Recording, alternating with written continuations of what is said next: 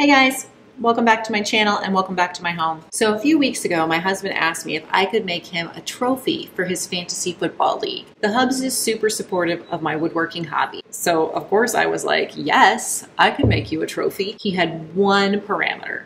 He got to pick the topper. So without further ado, I give you the Lombardi trophy. What?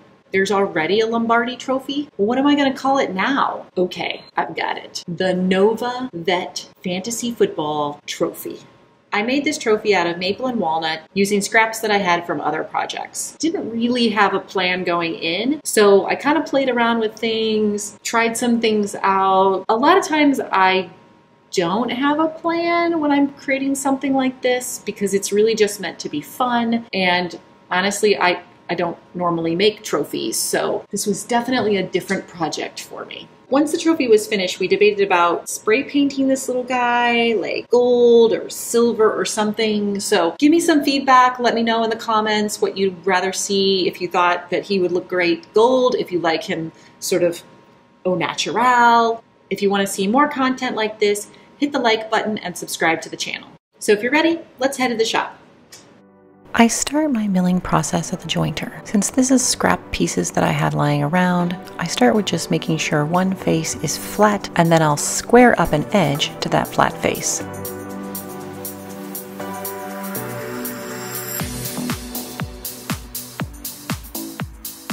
Then it's onto the thickness planer. For the walnut, I milled one board to 1 inch. For the other walnut board, I left it at about 1.5 inches. And for the maple, I milled all the boards down to 1/2 inch.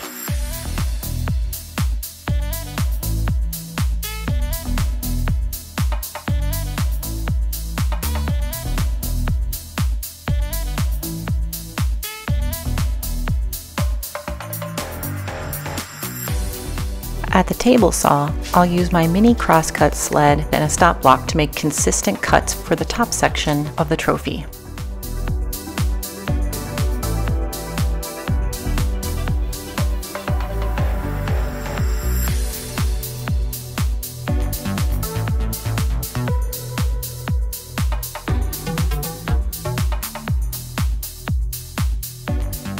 Then I switched over to my large crosscut sled to make the bigger cuts for the bottom section of the trophy.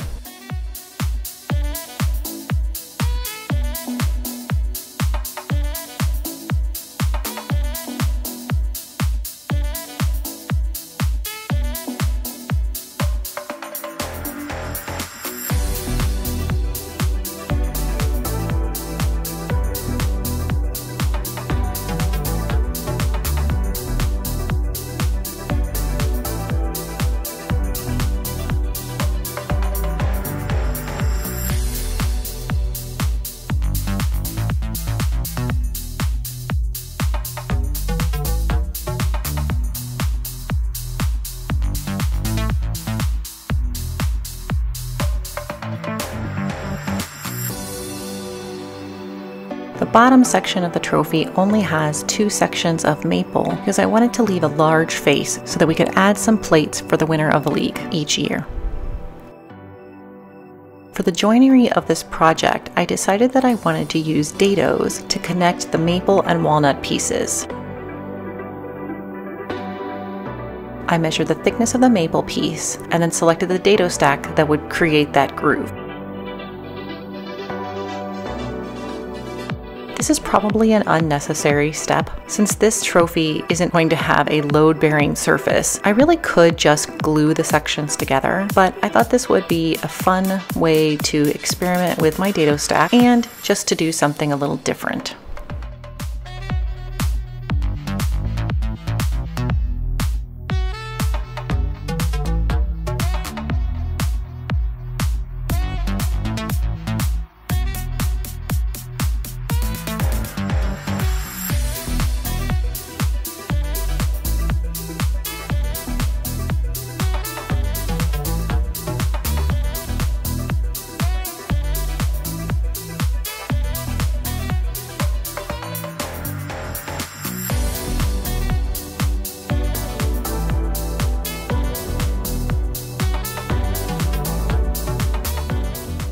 Once I had the dado stack in place, I inserted my zero clearance plate. I lowered the blade and then raised the blade through the plate to make it zero clearance for this width of cut.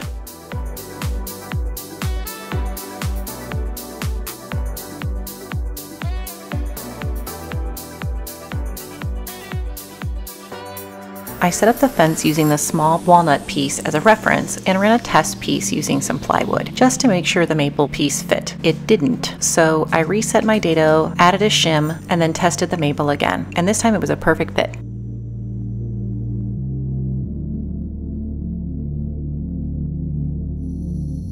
I marked the sections of the walnut just to make sure I put the dado in the correct sections in order to make the box that makes up the upper section of the trophy.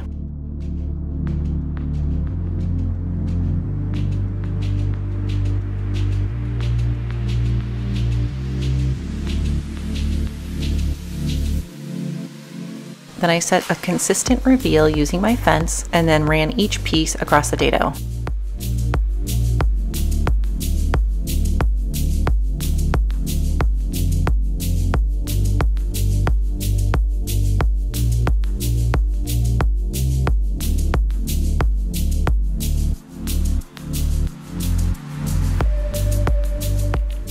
Then I repeated the process using the bottom section of the trophy.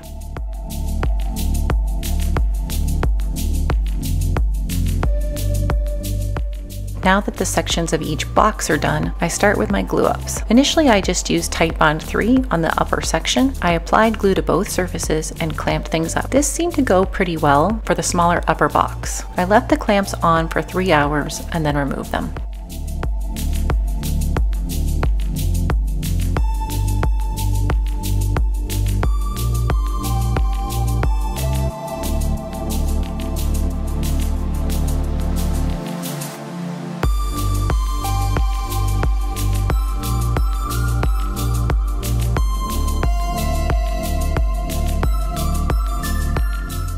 For the lower box, I thought I'd try something different and I got out my Instant Bond CA glue. I put a dab of CA glue on each of the pieces of walnut and put the Titebond 3 around it. I'd seen other people use this trick and this worked great. I had a tight hold just with the glue within a minute. I applied the clamps and left them on for 3 hours.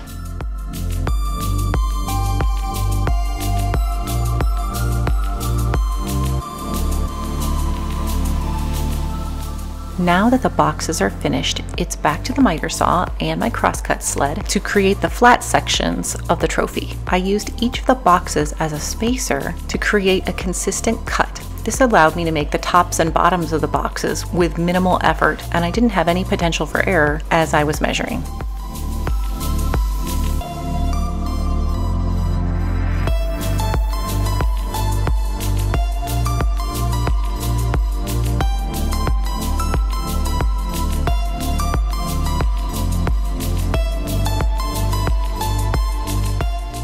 For the base of the trophy, I wanted to have a nice 1-inch reveal around the entire bottom box. So I measured about 1 inch around each edge and then cut the piece. This measurement is arbitrary, as ultimately I'll line the box up to make the reveal consistent. While the top lined up nicely with the box, I thought it looked kind of boring. I decided to add a 45-degree chamfer to the top using my router just to add some visual interest.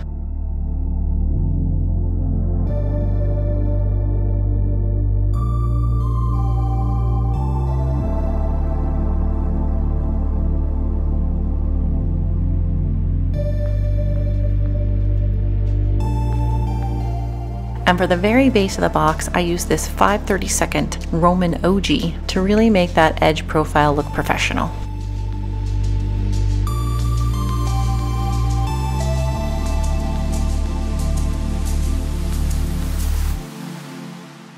Now that all the pieces are ready, it's time for some more glue. I used Titebond 3 and the CA glue to make the glue up fast and strong. I added the clamps and left it on for 3 hours. I repeated the process with the middle box, and then I clamped the 2 boxes together.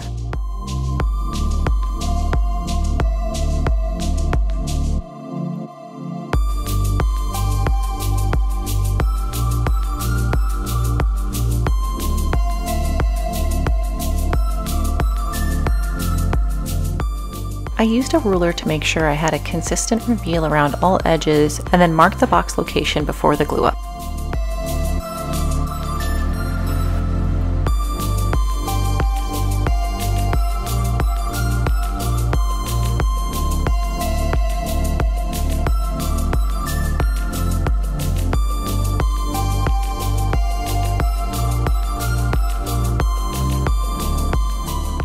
Once the tower section of the trophy was ready, it was time to add that beautiful base. Again, using a ruler, I created a consistent reveal and then marked it before adding glue and clamps.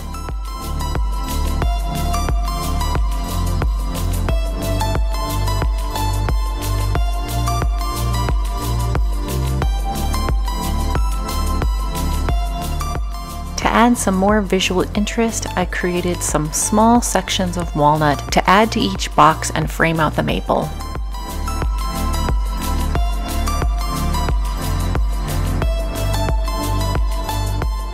Sometimes when using my crosscut sled and small pieces, a pencil goes a long way. I glued each of these pieces in place and let the glue dry for 3 hours. Because of all the different grain directions and small pieces, I hand sanded this piece. I used 80 grit, 120, and 220. I blew up all the dust and wiped the piece down with acetone.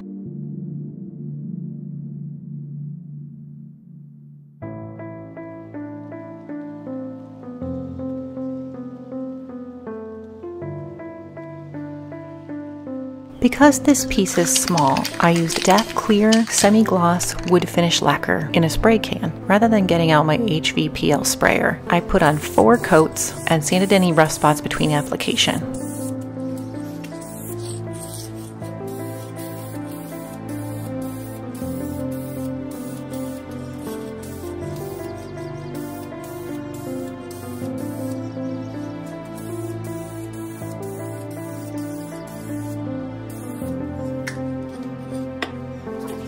Sometimes when you're doing a small project, it's the little things that make it look more professional. I decided to add some velvet to the bottom of the trophy. I used this self-adhering velvet that I'd actually ordered for another project but had plenty left over to line the bottom of the trophy. Since the trophy is made of wood, I was worried that as people moved it around, it could scratch surfaces. So this will just add a little bit of protection through the years. Plus, it's pretty.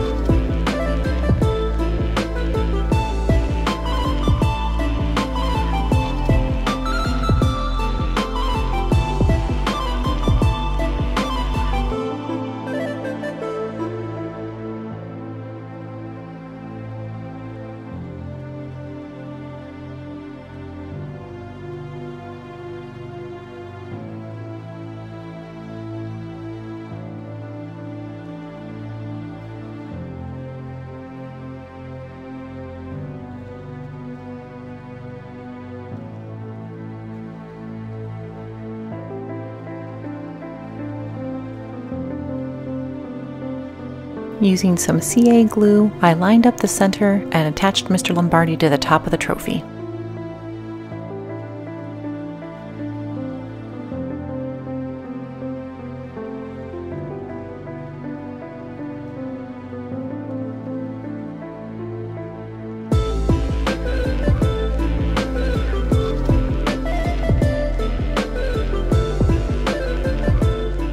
This project was a lot of fun to make, and I got to be a little creative. I hope you enjoyed watching me make it. If you have a moment, like this video and subscribe to the channel. And good luck in your fantasy football leagues. I'll see you next time in the shop.